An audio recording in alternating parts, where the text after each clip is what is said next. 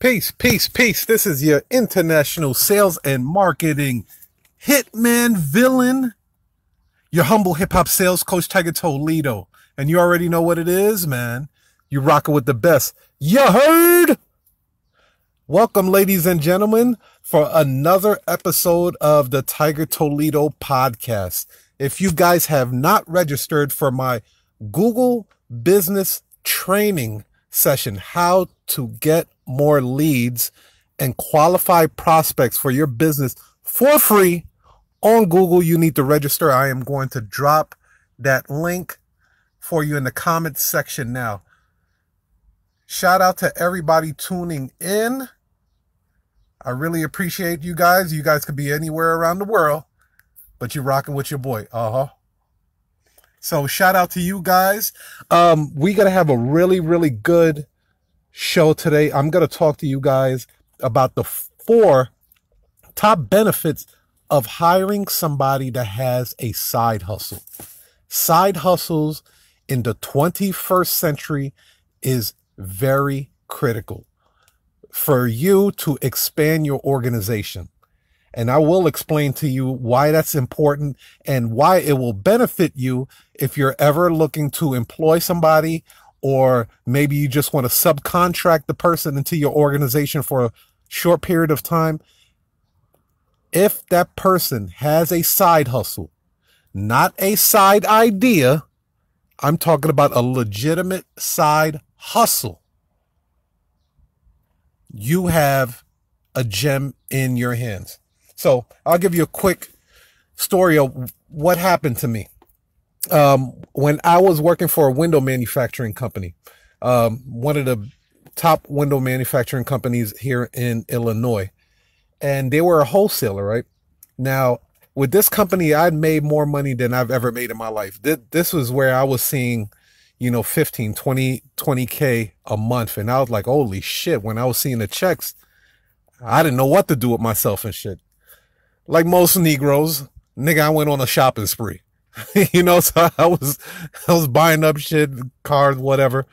But I also had a side hustle. I wanted to pursue my record label. I wanted to push my record label at the time. So I had a record label, right? And I'm doing real good with the company. I'm a subcontractor. So basically I'm not a W-2, I'm a 1099. So I basically can make my own hours and shit like that. Right. And the owner of the company found out that I also had a side hustle. So one day he called me. I remember it distinctively. I was walking to my apartment at the time, and he said, hey, Tiger, you got another business going on? And I was like, yeah, I got my record label. It didn't interfere with the window business whatsoever, right? And he was like, hey, from now on, I don't want to hear no more about this record label, you having another side business, side gig, anything like that. You're either going to work with this company or you're not going to work at all. And again, I distinctively remember I was walking down the street on Ashland. I was living 2625 North Ashland on the north side. And I'm walking down the street, and I remember he told me this, and I looked at the phone and I said, is this guy telling me that I can't pursue my dreams? Like, my dreams is not to sell windows for the rest of my life. So I looked back at the phone and I told him, I'll make it easy for you. I quit. And I quit right there on the spot. Now, mind you, again, I was making the most money I've ever made in my life. I was making 6 figures at the company. It could look at something real stupid. Hey, dude, that was real stupid. And somewhat it was, right? But I know what I wanted in life.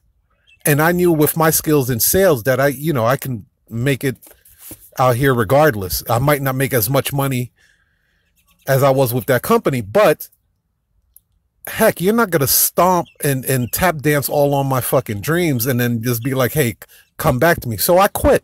So I wound up getting another gig or whatever like that.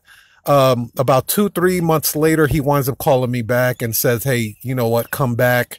He apologized and shit like that. So I went back to the company, and we worked for another 5-6 years after that, made a shitload of money together. What I wanted to express to you was this, is that many times when he had meetings, I brung certain type of insight, certain systems, certain marketing implementations, systems and processes that he would have never thought of, because these are things that I was practicing in my record label. So when I say hiring a person with a side hustle can be very beneficial to your business, he benefited from that. He benefited from me working on my side hustle, bringing some of these tangible ideas to his meetings, and he was able to roll it out and also see a profit boost. So here we go. Let's go into the 4 benefits of hiring someone with a side hustle. And to this day, even with my notary company, I strongly always encourage my notaries and people that I do ventures with, joint ventures with, partner up with. I always encourage their side hustles. If they tell me that they have a side hustle, I say, great. That is part of our company culture. We want you to have a side hustle. Our company culture is like, 1, we don't BS each other. 2, we embrace and encourage a side hustle because it makes you happier. So here go the 4 benefits, right? Sorry about that, ladies and gentlemen. We're back. Okay, so the 4 benefits of having or partnering up with someone that has a side hustle. And keep this in mind. To this day, a lot of companies do not want you to have side hustles. I know for a fact banks definitely don't want you to have any type of side hustle or anything like that. All of that is going to change. That landscape is going to change dramatically over the next few years. I guarantee it. I guarantee that. You can't stop a person from pursuing their dreams. I don't care how much you're paying them, what the medical benefits are, what their profit sharing is. If their heart and soul is not into your organization, they're going to pursue something else, and you cannot stop that. So you might as well start embracing that now in your company culture, because it will help you retain that employee or partner much, much longer. So let's go into it.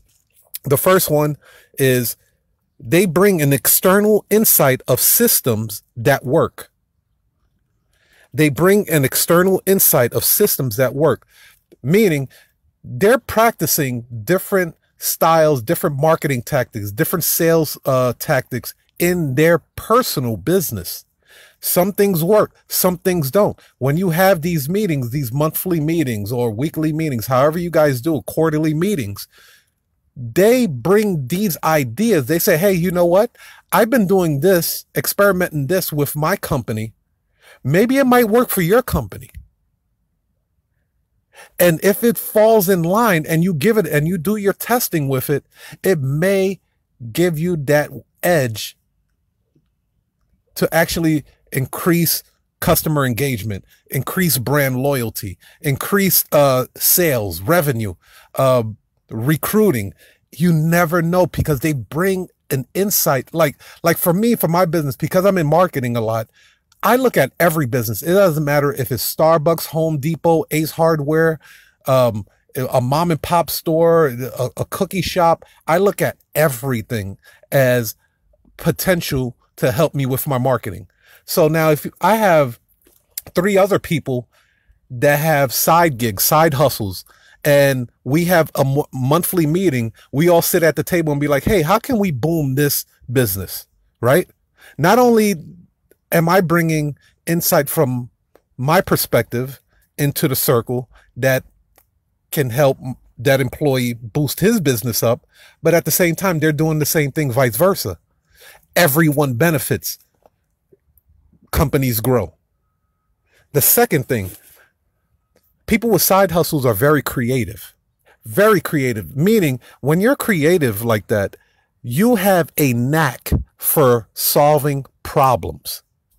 You have a knack for solving problems. Creativity breeds problem solving. So if something's not working, let's just say you're trying to put a triangle in a circle, right? A creative person to say, you know what, this triangle is not fitting in the circle. How about I just shave the damn corners off? The creativity side of it, of that person, tells them to shave the corner instead of like, oh, well, let me just move on. There's nothing I could do about this. The triangle's not fitting in the circle. No, hell no. Let me just shave all the corners off and then I'll put now I made a circle to go into the circle. That is the benefit of having a person that has a side hustle. They bring a level of creativity to your organization, which is huge. The next one is you build a harmonious work environment. Now, when the person knows that they don't have to tippy-toe in your organization because they have a side hustle, they're more inclined to be more helpful, to be more jovial, to be, spontaneous and work longer hours maybe, or just be more helpful in the organization, period, because they're not tippy-toeing. They're not tippy-toeing.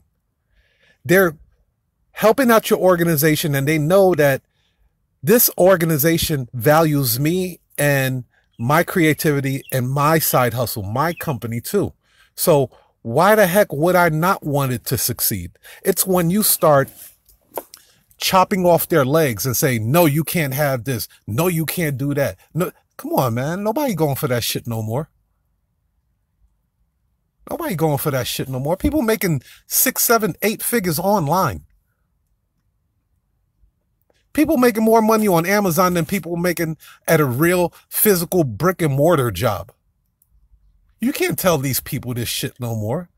And these millennials, salute to all my millennials out there. Y'all kicking ass, man.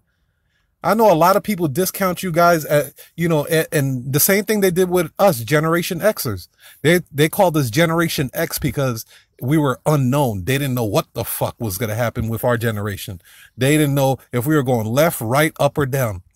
So that's why they coined us Generation X, because the X stand for unknown. They didn't know where we were going to take this economy, where we were going to take the United States. Now they see. Now they see.